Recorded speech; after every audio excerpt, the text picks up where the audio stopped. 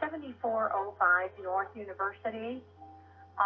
This is an abortion clinic, and we have a patient who's bleeding very heavily, and doctor is not able to get too much of a grip on it. Okay. How old is she? You know, I don't have her chart with me. It's in there with him, but it is, we need somebody very quickly. Okay. Is she having trouble breathing? Is she still awake, or? She's still awake, but we need somebody quickly. Right. Can you give me more information? Is she having any trouble breathing? No. Nauseated. All right. I'll be on the way. Thanks. And I'll have him at the front door waiting. All right. Thanks. Okay, this is September 5th, San Diego, 2015, 1:45, or I'm sorry, 11:45. And the mom, I guess, called 911 when the abortionist refused.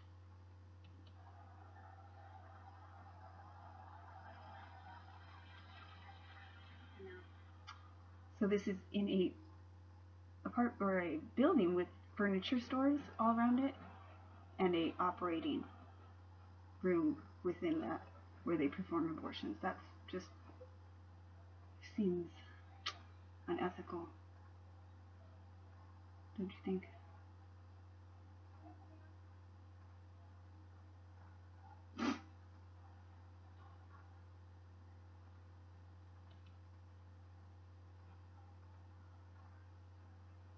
No, you're okay.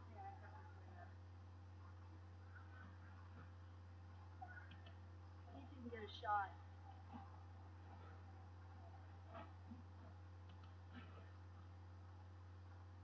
Western Women's Options. I have a patient we need to transfer to the hospital. What's the address, ma'am? 522 Lomas. Okay, and the phone number you're calling me from? 242-7512. What's the problem tonight? Can you tell me? She just had a second try procedure, and she has a fever that's spiking right now, and then her pulse is up to 172 with some bleeding that they can't get under control. Are you with her right now? I am not. The doctor is, and a nurse practitioner. So where is the bleeding coming from? It's her uterine. It's uterine bleeding. Oh, urine. Okay. Uterine. Oh, urine. Okay. How old is she, ma'am? Approximately. Let me look at your chart. She is 17. 17 years old? Mm-hmm. Is she awake? Yes, she is. Breathing? Yes. Okay, I'm sending paramedics to help her now. Okay. And then we'll have somebody out front. It looks like we're closed, but we are in the office. Is she completely alert? Yes, she is. Breathing normally? Yes. Is the blood spurting or No. No.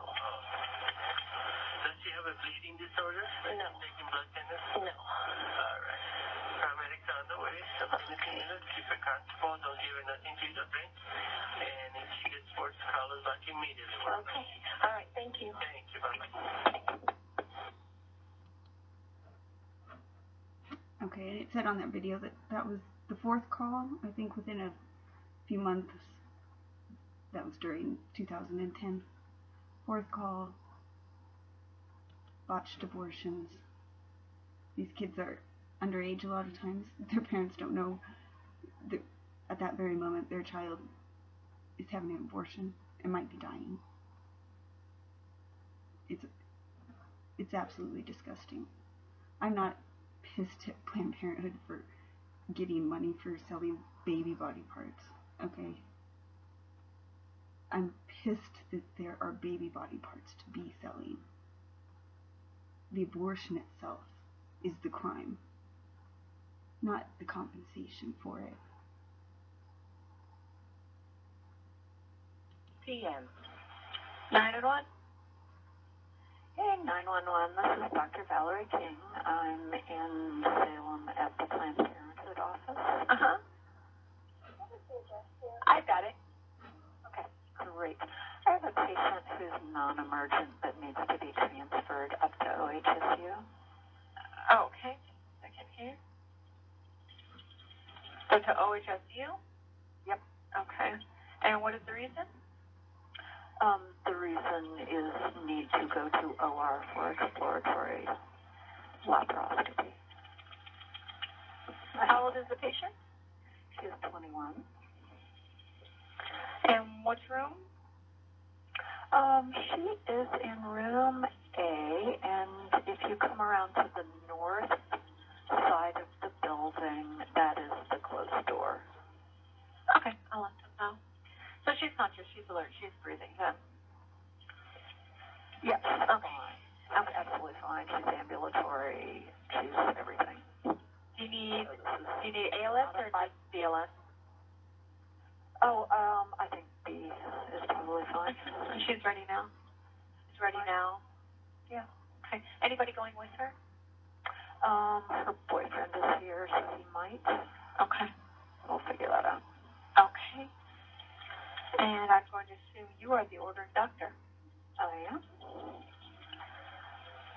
Anything else we should know? She's immediately post-abortion and had a perforation of her uterus. Okay. So that was just today? Yep. Okay, I will let them know. Okay. Okay, thank you. Thanks. Bye. Bye-bye.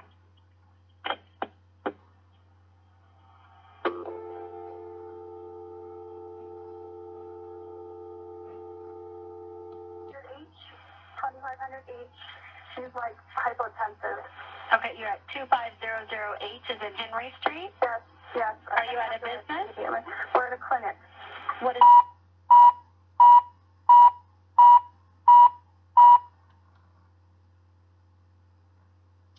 Witnesses describe the patient as lifeless. This part is redacted. 21 seconds. I'm going to fast forward. We're doing surgical termination here at the clinic. We have a patient we've done a procedure on, and we believe that there's been a complication from the procedure, and we need to transfer her. Okay, and we are getting help started while you and I are on the phone. Is there a doctor with the patient? I'm the doctor. They have the sheets covering, so nobody can film this. They're very coordinated with their sheets everywhere. Those workers must be trained to just come out and hold up the sheets. It's a routine thing. You get that on your orientation day, how to part out the body parts of the babies and how to hold up sheets when you kill the mother as well.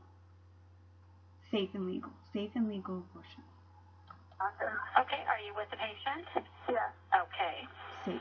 We just need someone immediately. Right, like I said, they are coming, but I have to get this information. How old is the patient? 18. At least this doctor was concerned.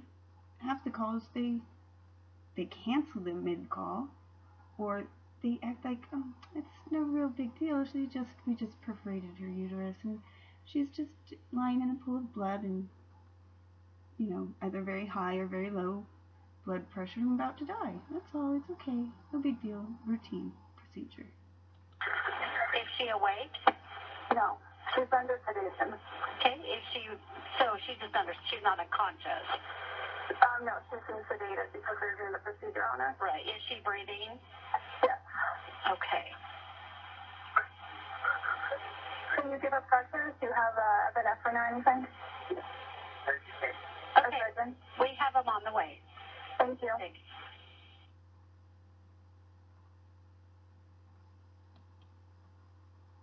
you. And third abortion-related medical emergency to that place in 3 months. That's a good model of safety. Let's go on to the next one. Why aren't these all, brought up ever?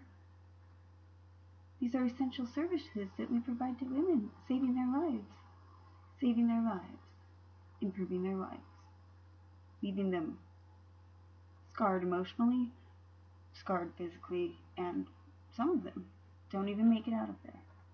And these are children. A lot of them are not even 18 years old. Their parents, I guarantee you, don't know they're there. Imagine that call, that horrible call, you didn't know what was going on.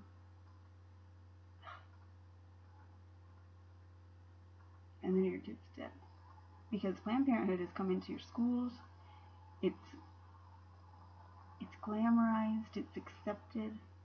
This is not a big decision. It's just the expected thing. You have a little problem. We take care of it. No big deal. You get back to school. It's all easy to deal with, right? Everybody does it. Every once in a while, people die. Yeah. But whatever. Gotta crack a couple eggs to make an omelet, right? We're gonna keep down the unwanted of the world, which is you and your children. Okay? You are the unwanted. Well, you're expendable.